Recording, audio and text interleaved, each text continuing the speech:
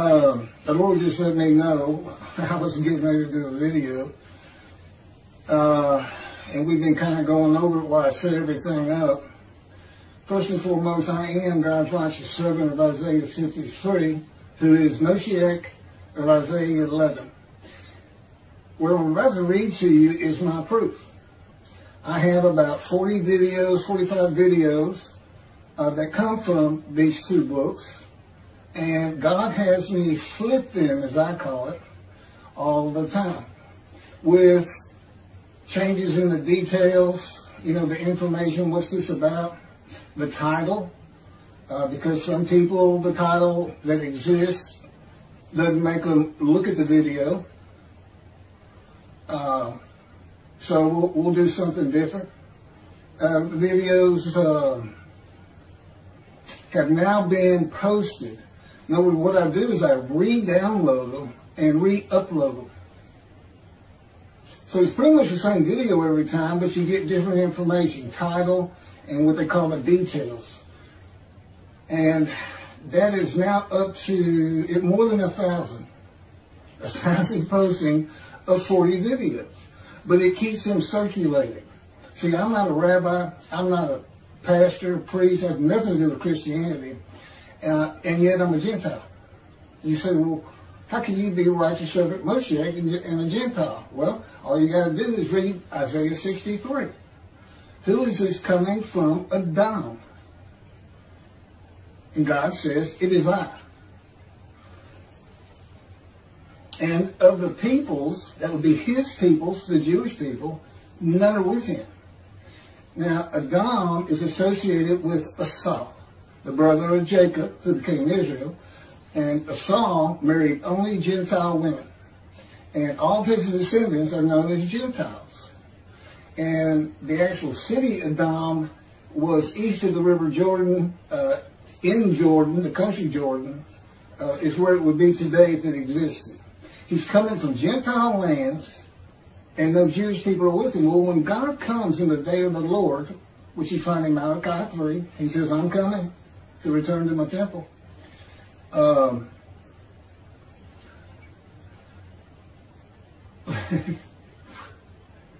So, when he comes from Adam, he's coming from lands of Gentiles. Sometimes it was referred to as Rome, Adam was, in the Talmud, and then it was Christian Rome. Rome obviously fell away, and you're left with also a reference to Christianity. But it's two Gentiles in general. And I will convert Orthodox. It will be as though I've always been a Jew when we get to Jerusalem. But that is one of the problems I'm having with getting these books published, and it really takes Judaism to task. And God wants to take him to task. He took him to task. That's what his book's about. That and Christianity. And Isaiah 53 in the day of the Lord, which is here. And it's very easy to see. I don't know why these intelligent rabbis, Jewish people, have such a problem with figuring out when is God coming. I mean, there's nothing to it. But anyway, it's today, and I'll show you why. But, you know, he says when he comes, when Moshiach's here, he's going to have a reckoning and dismiss all of the rabbis and appoint one shepherd to be a ruler among them, a leader. It's not a king, it's not a kingdom, it's not a dynasty. All these things Rambam just made up. None of that's in the scripture. And see, these things irritate the fire out of God. When he's irritated, I don't have a good day. You know, we've been together 13 years now. He doesn't leave me. He and the angel of his presence, which you never hear Judaism talk about. It's the Holy Spirit. It's in Isaiah 63. It's kind of hidden in there. It's the only time you hear the phrase. But wherever God's presence is, there's an angel with him. Divine beings, plural. Who did Jacob wrestle with? And then God told him, I'm changing your name to Israel. Who did he wrestle with?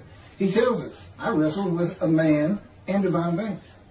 Judaism says Jacob wrestled with an angel. No. if the Spirit of God alights and enters upon a man, as they do with Ezekiel, God's there too. God alights upon and enters you too, His presence. And He takes over, by the way. Yeah, He takes full control of everything. Your mind, your thoughts, your words, your physical movements in the cords of His power. It's a pretty amazing thing. But that's, you know, they just went to a man near Jacob and said, wake up. I'm the God of Israel. I'm the God of this land. I have something for you to do. And you know what you say when God does that? You say, okay, I'm ready. Here I am. Let's go. Because you know who it is. I mean, there's no doubting. You're not hearing voices. You know who it is. Because He can put knowledge into you and in your mind without speaking.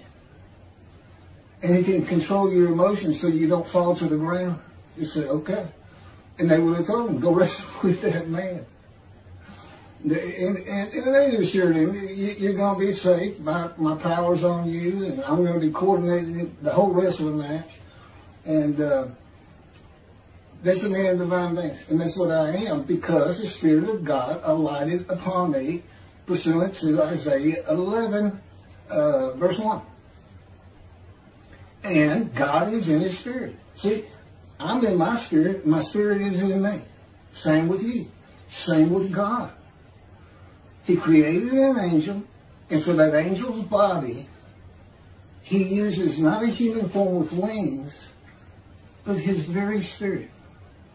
So anyway, those are the divine beings, and Judaism dropped the ball on that. So I think the last video we really did on this was the 10 fallacies, misbeliefs, and some faulty reasoning in Judaism, the one true religion of Abraham. You know, so at the same time I'm hitting it hard and saying you got things wrong. I'm acknowledging that God is the God of Israel. God is the God of the Jewish people. No question about it. That's the problem with getting the books published. Here's the problem with that. I bring two covenants. Covenant friendship that comes with Moshiach. God grants it when His servant David is here. And sin forgiveness, Jeremiah, I just mentioned this. And God had me type it such that they don't go into effect until published. And of course, I'm sure I've irritated the fire out of every rabbi, telling them the things that they don't know, and they've been dismissed and aren't going into the scroll of remembrance and into heaven unless they start teaching these books. Unless they, and some rabbis will say, wait a minute, I don't even have a synagogue or a flock. You know, I don't teach any of this. I don't teach a false messianic era. There's something you can do. And until Judaism gets straightened out, all rabbis dismissed, 100%. No exceptions. Doesn't matter how much he likes you. You dismiss. Believe me. He's harsh. Very harsh. So, what I'm going to do, since we have like 1,000 postings of 40 videos, many with different titles, and this and that, I'm going to go through the addendum attached. It's a summary of every chapter, one after another, in about one paragraph, sometimes two, sometimes three. And it's 25 pages long. So this is probably going to be a two-part video. It's going to be pretty long, but it's also a good way to get familiar with my videos. Kind of put them in some kind of structure or an idea. Now you can find this book at keithmccarty.wordpress.com. Both books. The second book is called The Life of God's Righteous Servant. I just mentioned that. And there you can find the index. And it's also, I put it in the details of a couple of the videos. So I'm going to go through that addendum, one after another, to put some structure into this. I mean, it's gotten hard for me to follow. You know, God has me use a motorcycle, the motorcycle, because He knows how much I love Him.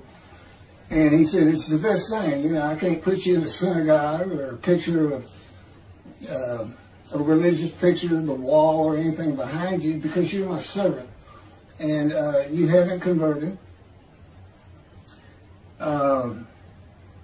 Sometimes he tells me, I might not have you convert. I don't really have to.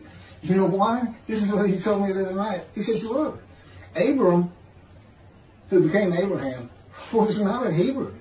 I just called him one. I just decided, Abraham, you're a Hebrew. Abram the Hebrew. He wasn't born Hebrew. It's the first time we ever see the word. Same thing with Mordecai the Jew. Mordecai has nothing to do with Judah. Okay, he's a Benjamite. And of course, the bad guy in that story is going after all the Jewish people. And it says Mordecai, the Jew, and his people. So, you know, God says, you know, and then I named Israel, Jacob Israel. And they became Israelites. He said, I can just say it if I want to. He said, but it's probably easier just to have you convert. He said, I'll just call you keep the Jew.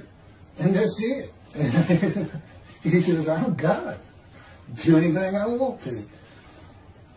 He's something else. He's got a great humor. I mean, he was making me laugh. But here we go. This is an introduction in the first book, Isaiah 53 and the Day of the Lord.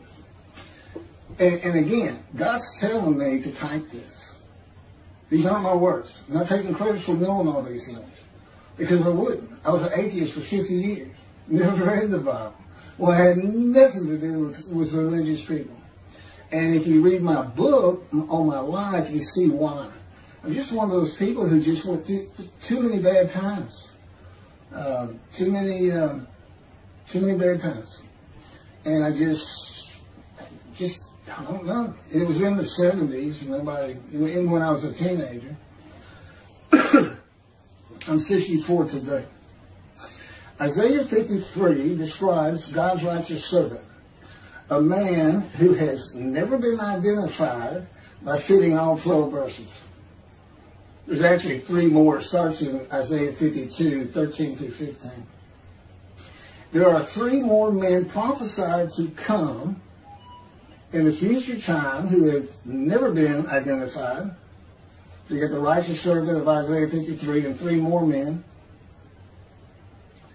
who are God's servant David the shepherd, not a king, Elijah the messenger and recounselor of families, and who clears the way for the Lord to return to his temple, and the prophet like Moses.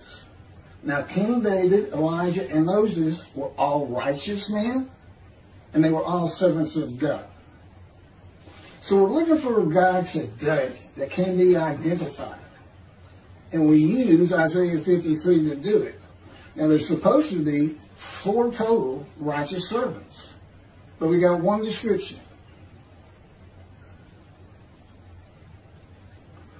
God sending these 3 men in the future time must include a description of them. And the sages knew that. They put that in the Talmud. They said Moshiach is the righteous servant. They called him the leper scholar because he's crushed with disease. He's familiar with disease, and yet he makes the many righteous by his knowledge. How the Christians just ignore that, I don't know, but I'm going to lay it on them, I can tell you that. I bring his wrath. He passed to him in 51, Isaiah 51, and then my description starts in 52, where he says, I'm passing the bowl of my wrath, my cup of reeling, from you, my people, to those who told you to get down on the ground and walked all over you. That would be Christianity. They sold you a book.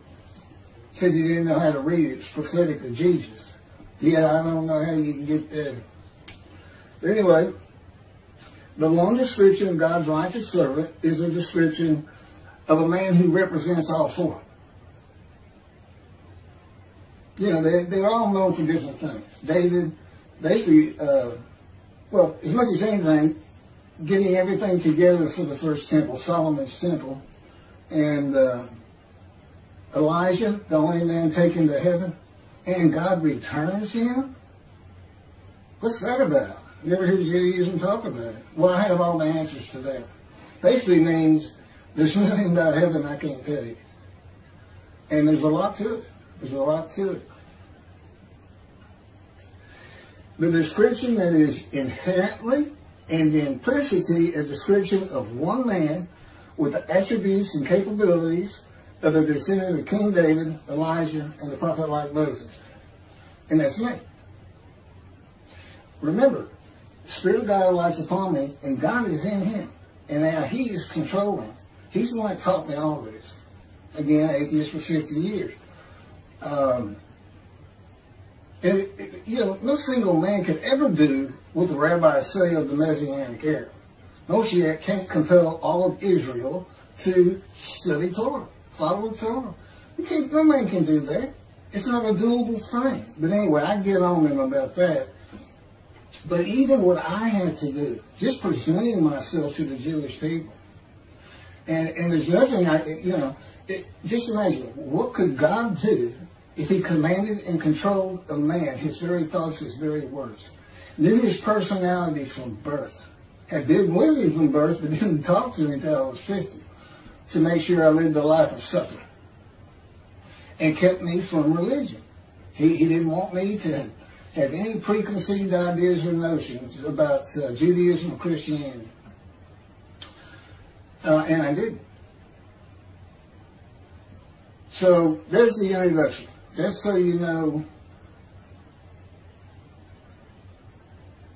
that the righteous servant, Moshiach, Elijah, prophet like Moses, you're talking about one man can do everything all four can do, and that makes me a man and divine beings.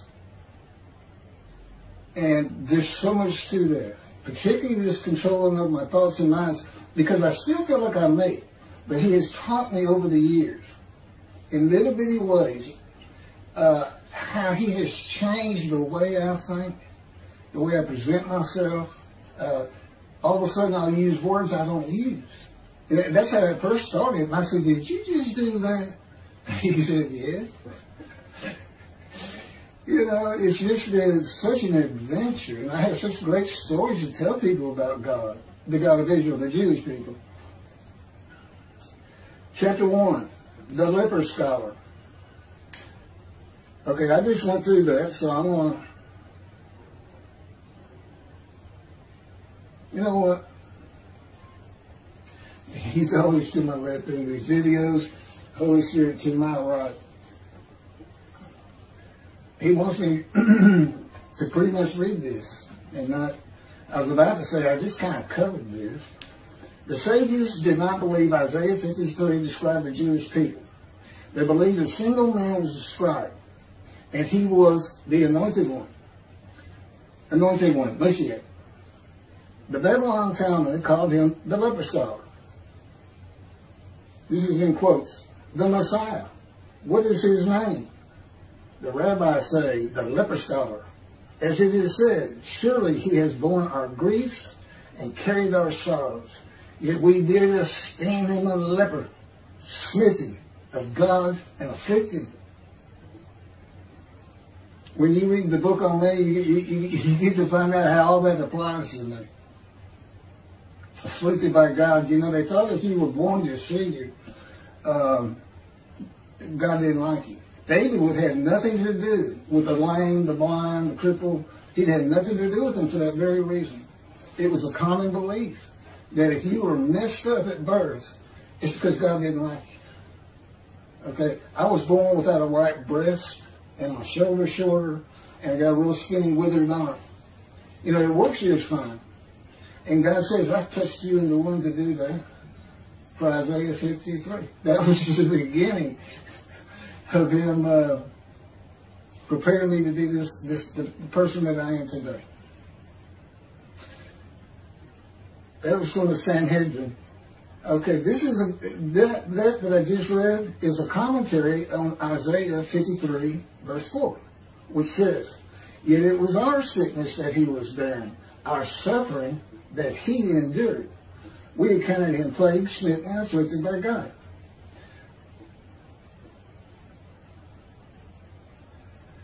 Okay, I'm going to go ahead and try to explain that real quick. Why am I bearing their sickness?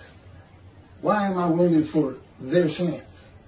Okay, and that's what Christianity takes off with. It's Jesus, and our sins are forgiven because he was wounded and crucified. I just told you about the fire of refinement, wounded, punishment. Okay, those are all the words that come from the first 6 verses. And those are the witnesses saying, who can believe our report? And then you have like 53:4. By the way, those are in quotes. That's 6 verses in quotes. Nobody seems to understand that. There's a reason for it. Those are the men he made righteous. Okay? And they're saying he was wounded for our sins. It's kind of a snare for the Christians for God today. But what it's saying is, I go through this fire of refinement, all these words, so that I am properly prepared and capable to go to these people who are so sick with guilt, which you'll see again in verse 10, because they're not righteous, they're not observant Jews, and their lives are just a mess. Okay, we're going to have this great story. God's here, just like he said, and he's got this prophet. He's the righteous servant. I'm going to be able to draw a lot of those people to observant Judaism, and they'll be healed. So I am wounded, I am punished, I am crushed and bruised, chastised. But it's just to make me prepared to go to them and say, be observant. Stop sinning. God is real. You atheists, God is real. I was an atheist. He's real. Okay, I don't have faith that he's real. I have absolute knowledge of it. Because I feel his power surrounds me, and there's a heaviness that he can place on me in various degrees. So I don't just hear a voice. There's a whole package. He can spin me like a top if he wants to. He can slam me to the ground if he wants to. Which does what? It hurts your feelings. It makes you angry. And he's constantly drawing these emotions to they start dying out. I don't have the kind of anger I once had. And you can't. As a prophet of God, too many people won't believe you. They'll make you mad. They'll call you a liar. All that kind of spit on you. And I was a known, I was a fighter. Because I had such anger in me. I'm like Moses. And Ezekiel tells us he had a furious spirit. We're just the kind of guys that God wants to be a prophet. So that's what that's all about. Wounded for our sin. Yeah, but that's just getting me ready to come tell you to stop sinning. It's not because I died. There's no vicarious suffering. There's no vicarious suffering. The ancestral tree. This is Isaiah 11, verse 1 and 2. But a shoot shall grow out of the stump of Jesse. A twig shall sprout from his stalk. The Spirit of the Lord shall alight upon him. A spirit of wisdom and insight, a spirit of counsel and valor, a spirit of devotion and reverence for the Lord. That's how people believed in spirits in the Middle Ages and antiquity. Okay, most people don't really believe anymore that there's special spirits that can be put on you and change your entire nature. This book was written for antiquity in the Middle Ages first, and that doesn't mean the Spirit of God is not a person. That was just another way of thinking about it. He had to write it for the early people and for the people of today in the day of the Lord. Isaiah prophetically refers to the stump of Jesse. Of course, God had him write it. Father of King David, as an announcement of the ending of the line of the kings of Judah, whose last king, Jeconiah, before the Babylonian exile and destruction of Jerusalem, was banished. God banished them. So that's it. Your line's never ruling again. Okay, so that's the ancestral tree. It's cut down. It's the only one we know of. So what's left? A stump. And what grows from that stump? A new tree. And that's the tree I'm a part of. Guess who can't come from the stump of Jesse? Jesus. And if you think God didn't know what they were going to do, you got to think again. The line of Jesus is the lines of the kings of Judah. Now, what a Christian would say, well, they may have been banished, but he sent us Jesus, so he must have left the banishment. Yeah, well, he still didn't come from the stump. He can't be the anointed one. He can't be Messiah. Can't be Moshiach. He just can't be. Just like in Isaiah 53, he's the unblemished Lamb of God. From the man of 53, God crushes with disease. He's familiar with disease. He's afflicted by God. Well, that's not the unblemished Lamb. He can't be 53. He can't be 11. You just... I'm supposed to move on. I had something else I wanted to say. So, chapter 3. The creation of the angel of his presence. Here's where you get the knowledge I have in my capacity as Elijah. You got to believe what I'm saying, but God created the person of his spirit, taking an image of God on the throne, which is often done in the Hebrew Bible. We know he has no image and no form. But just imagine, however you want to imagine, God on the throne. And in his hand, he holds a soul.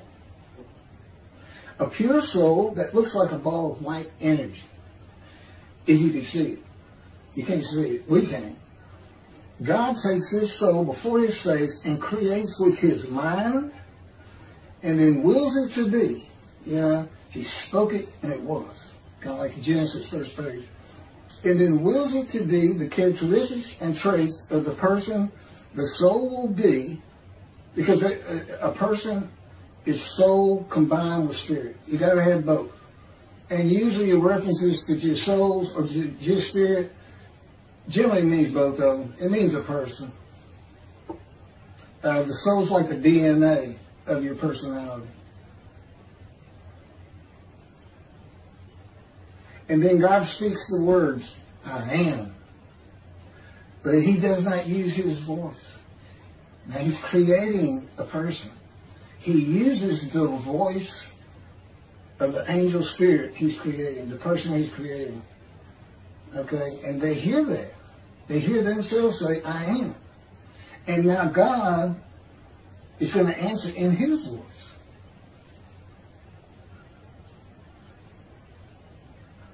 God becomes the person he is creating. He uses the childlike voice of an angelic person. And God simulates being this new person until he is perfect, as God would have him be. Then God releases that special soul and spirit from before his face with a breath of life, and the person of the spirit of the Holy God was created. That's the angel of his presence, whose body is the Spirit of God.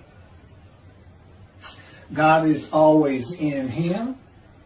So if his spirit alights upon you, God's in him. God was him. God can always place the person of his spirit before his face and be him and speak as him and through him.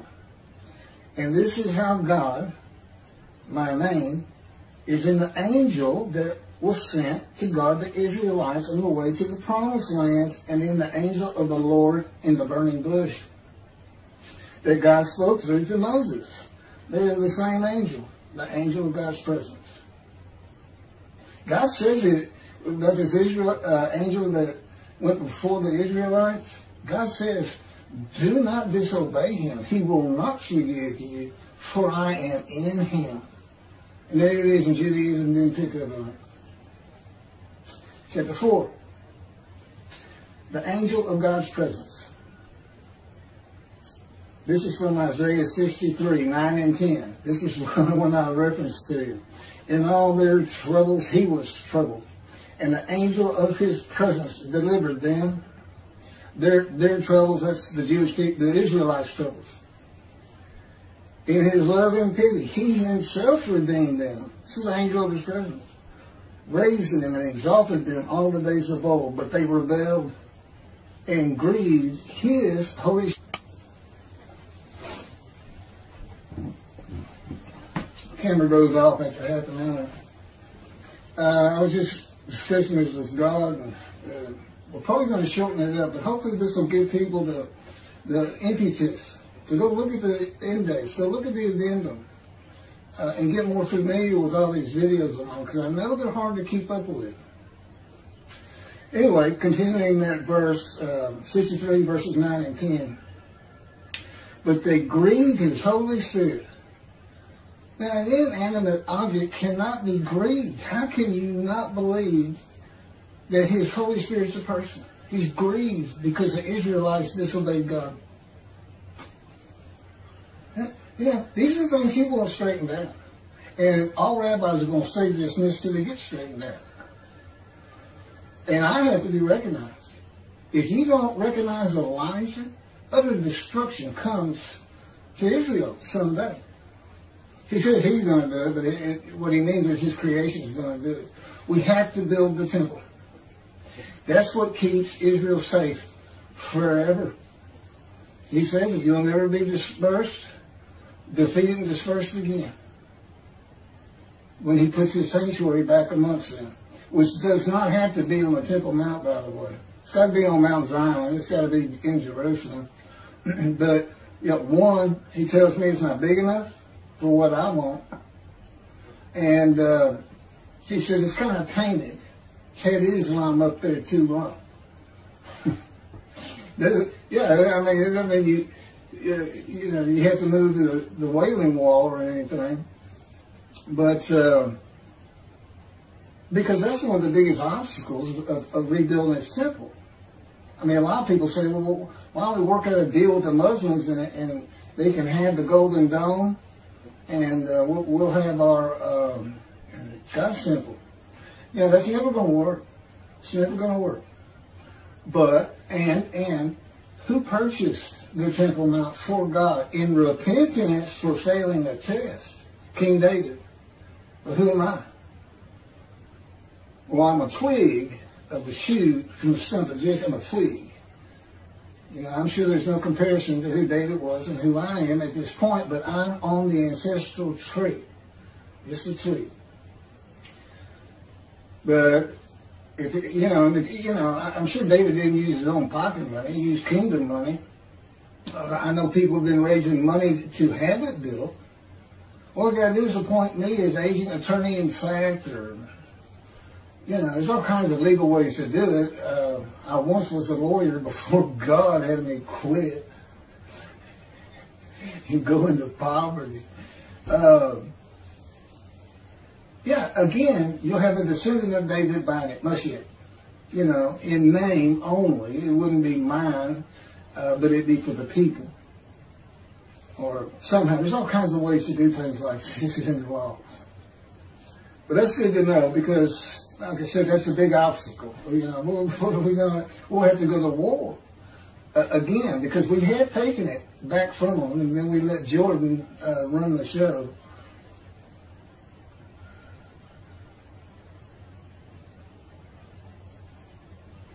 Okay, a spirit entered into Ezekiel.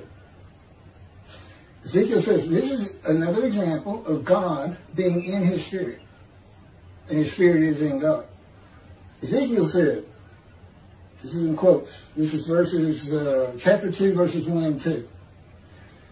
And he said to me, that would be God, and he said to me, O mortal, stand up on your feet that I may speak to you.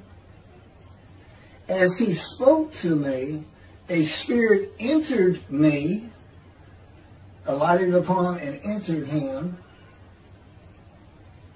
and set me upon my feet, and I could hear what was being spoken to me. God's speaking. He's telling you right here. God's speaking, but until the Spirit entered me, I could not hear him. He's speaking from within him. Now, he can make it seem like he's talking to you from over here, and that's usually how we do.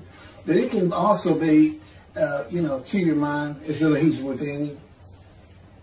There's other forms of communication. I mentioned he can put information into you without speaking a word. The Holy Spirit talks a lot. He's fun to listen to.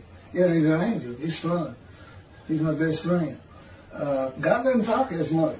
He'll talk when he's preparing me to be a prophet in his fire of refinement. We've had a lot of disagreements. Which, by the way, I have lost every single one of them. There's no limit. You can't, you can argue with God. I know the Jewish people say, well, Abraham argued with him, this and that. Go ahead.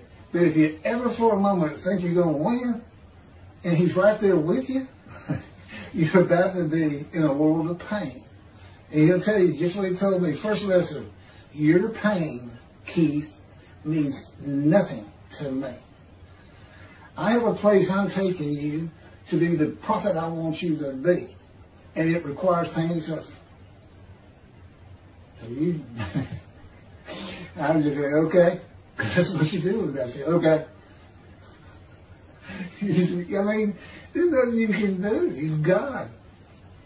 You're just thankful that he's got a sense of humor and that when he's not changing you, he's so much fun to be with.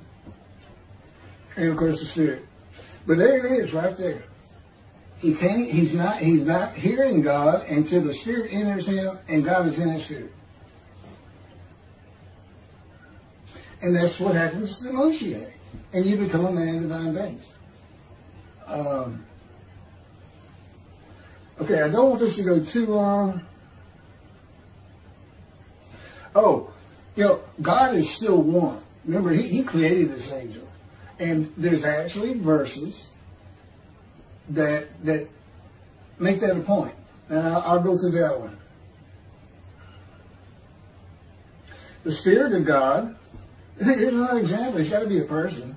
The Spirit of God used a spirit to bring Ezekiel in a vision to the exiled community in Chaldea. And God stood by on a hill. In other words, God is with Ezekiel. And it says he ascended from Jerusalem and descended on a hill east of Jerusalem. And then it says the Spirit of God took Ezekiel on a vision. It's showing the separation of the two. They're always together, but there is a separation to it. Here's the presence of God. It's his mind. It's elements of the unseen we can't see. Okay? Here's the Spirit of God. Angelic person with a soul and a spirit, and who is the person, and his body is spirit.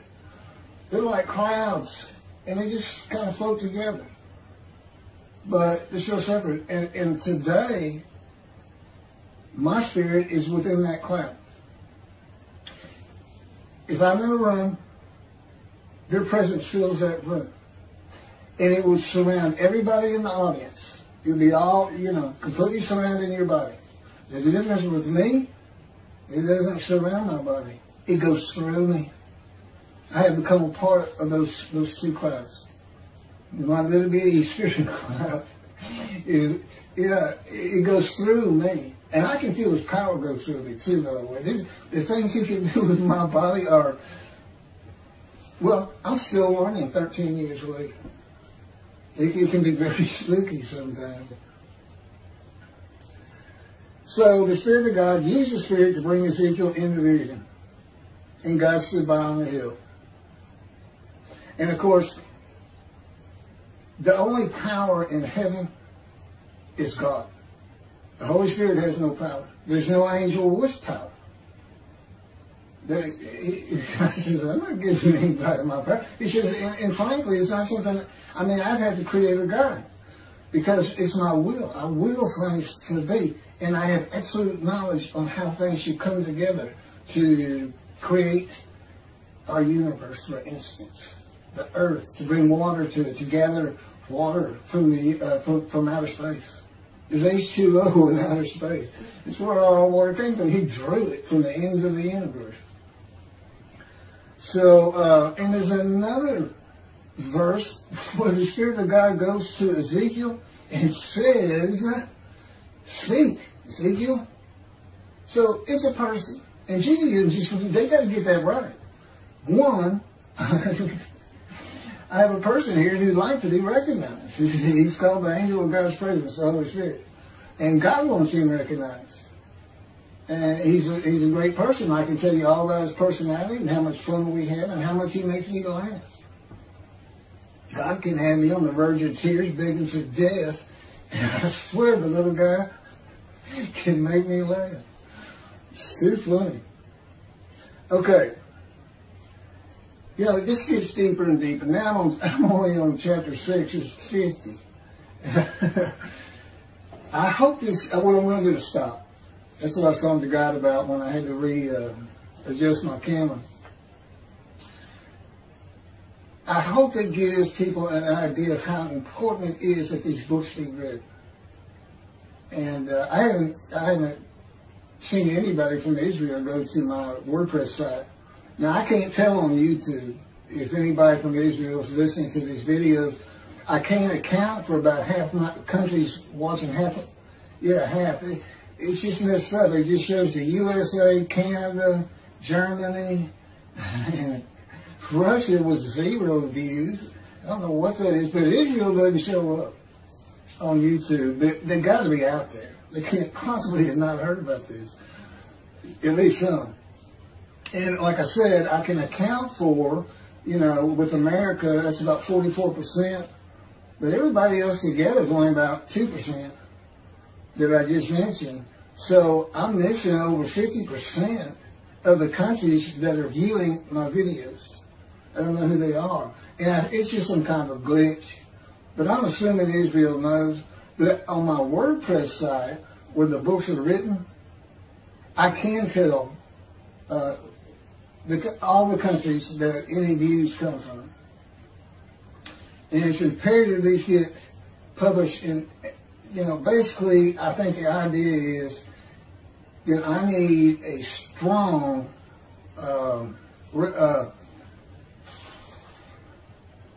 acknowledgement from a rabbi of all people. Right? I reckon in this middle, but if they don't want to see God's, he's basically putting them in a headlock. You do what he says, or you don't go to heaven. Period. And that's all of you. So,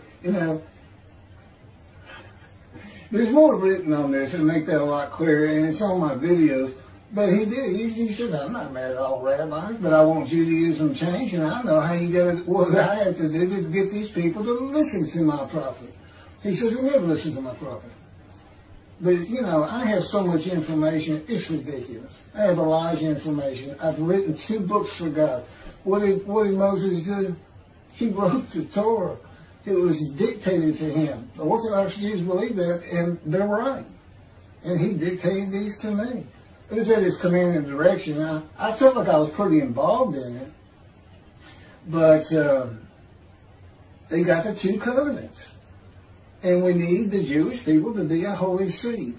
And if you read Zechariah, chapter 1, where Rashi says, we can't tell what this is about. We can't tell. Well, I can tell. Go find my video on it or read it. It's in the book. And it has to do with this day of the Lord at the same time. I put it all together. And, Rashi couldn't. Nobody else has been able to. Rashi says we got to wait for a teacher of righteousness. This is the same fellow who is attributed with the idea, Isaiah 53 is the people of Israel. He's saying, we got to wait on the teacher of righteousness. Well, he's not saying we got to wait on the Jewish people. So somewhere along the line he changed his mind. He's known for inconsistencies, I understand. But if you look at my video, you'll learn a lot. And you'll see why the importance of getting these covenants, because the covenant of sin forgiveness. Assyrian, Babylonian exiles were forgiven in the writings of Isaiah, the Roman dispersal, Jeremiah 31. But that was in Isaiah, but nobody knew. Because you can see in Ezra and Nehemiah, all 13 tribes were sent, by the way. But you can't read those 2 books and not know that. But they were still sinning. There was all kinds of problems, But had they known they were sin-free, I think things would have gone a lot easier. Because if you know God has cleared your slate, doesn't remember anything you ever did wrong, and you can see God is acting in the world through his prophet, you are likely to come back to observant Judaism and stay sin-free. You know, any boo-boo you have, any evil inclination that gets by you, you know, you got Yom Kippur. And he'll be more forgiving of that. But there's going to be so many people who never even hear of it. There's got to be a lot of word of mouth, but it all starts with publishing the books. And if there's a rabbi out there that's got a pretty powerful name who wants to read it, get with me, learn who I am, you can pretty much see my personality on these tapes, but and endorse my book to a publisher, a Jewish publisher, and tell them, yes, this attacks Judaism, but the Jewish people have to hear it. They have to hear it. And somebody with some clout. And they'll go into the scroll of remembrance. Undismissed. Now, if all the right people like Toby, a singer, preaching that Isaiah 53 is Israel, read his commentary. I've got it on video. You read how he puts Israel in there, and you'll just shake your head and say, that's an absurdity. It's pure foolishness. I had other words for it. Jews for Judaism, they got a whole different argument. And it's just as far out there. You know, it's just ridiculous. And I think they know. I think they know how stupid it is. And that makes them liars. Makes them liars. Teaching the Messianic era. They got no backup for that. Rambam's got all kinds of his own problems. He fit in with those two groups just fine.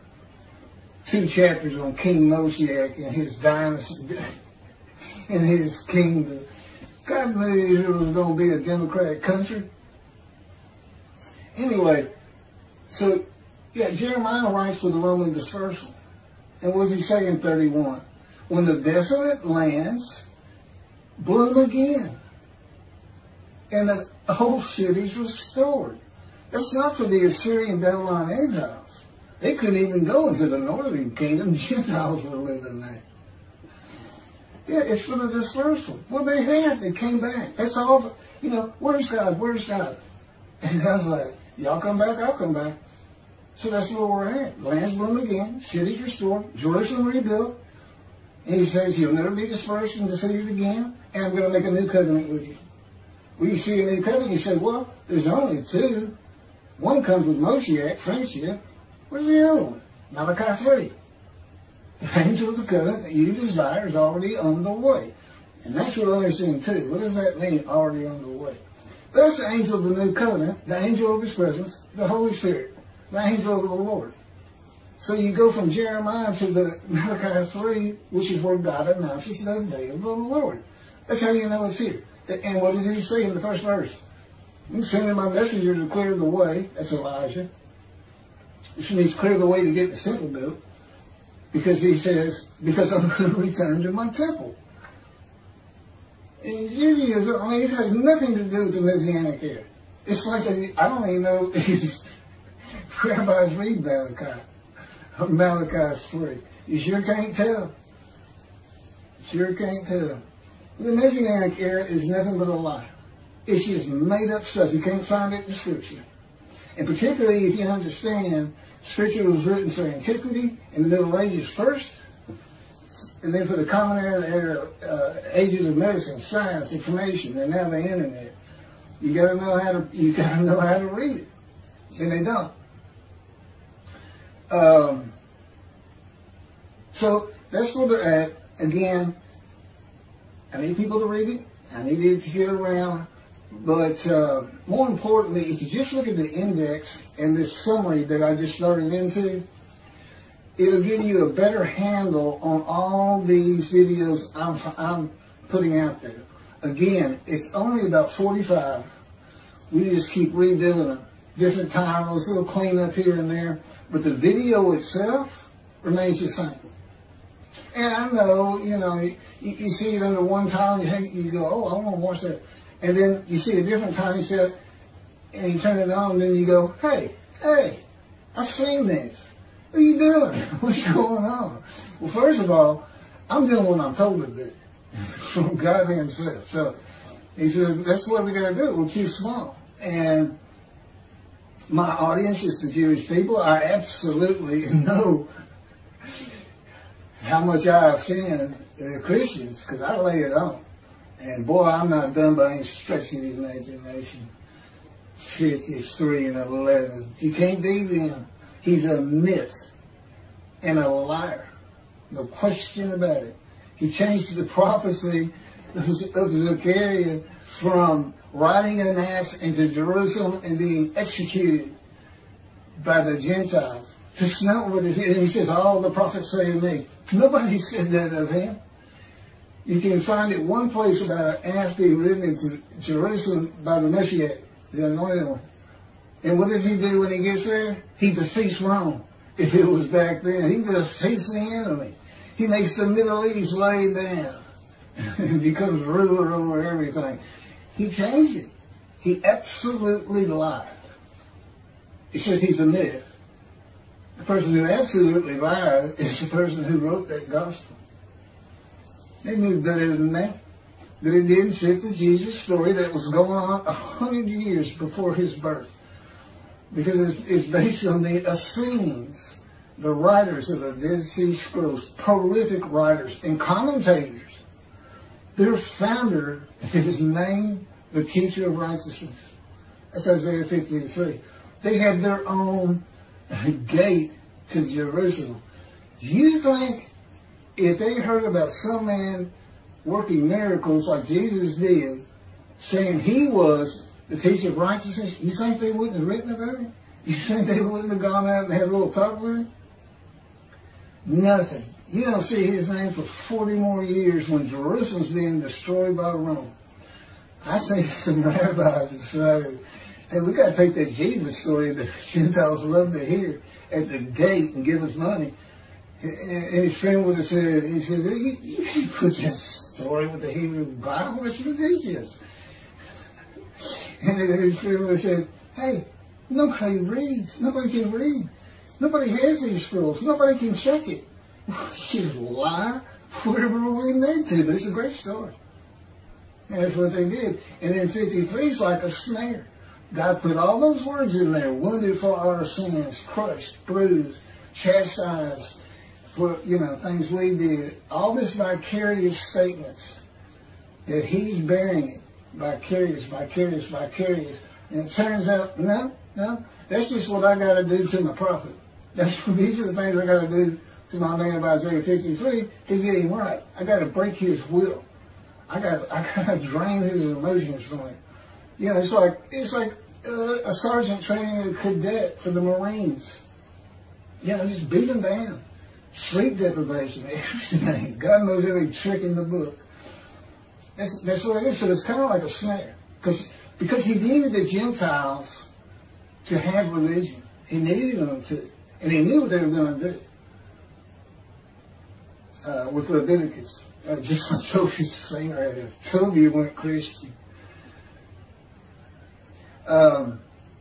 He did. But we don't have any Jews if there wasn't an America. Most people would speculate that Germany would have won the war and still be finding them here and there, but they wouldn't be the great people they are today. And they wouldn't have their own state. So he had to do it.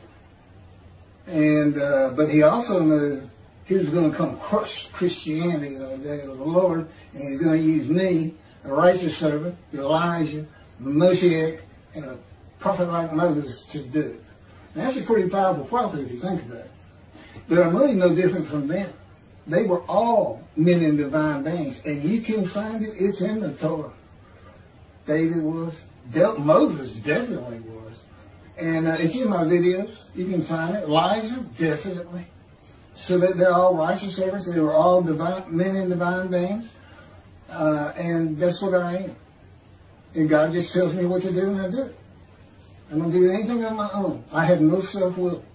I'm the only human being on this planet. Man is defined as having self-will, and animals don't. I don't have self-will. God provides my self-will, my will. Good it is. So, okay, that's going to wrap this up. I must be at 45 minutes or better. And they get too long, but I can't go through the whole thing. And he said, I knew you wouldn't be able to. It's too long. But we're going to give them enough. We'll get a lot of people interested in reading at least some of the book, and it will put the videos in a better context, understanding there's only so many of them, and what it's all about. It's about the day of the Lord.